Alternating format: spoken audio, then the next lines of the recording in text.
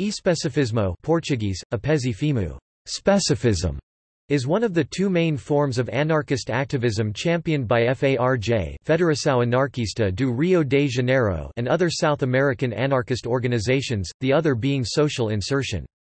Especifismo emerged as a result of anarchist experiences in South America over the last half of the 20th century, starting with the Federación Anarquista Uruguaya (FAU), which was founded in 1956 by anarchists who saw the need for an organization which was specifically anarchist.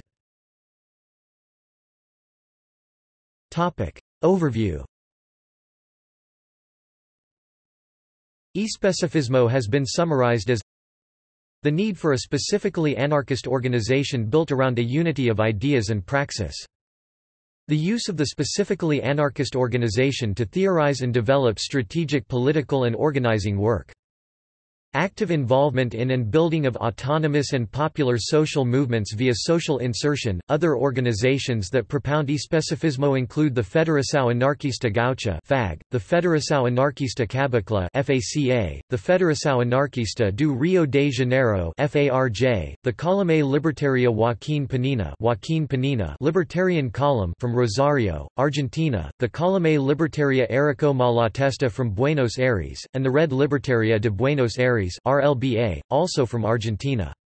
The Zimbabwe Anarchist Communist Front in South Africa and Black Rose Anarchist Federation (BRRN) in the United States also take especifismo as key points of reference.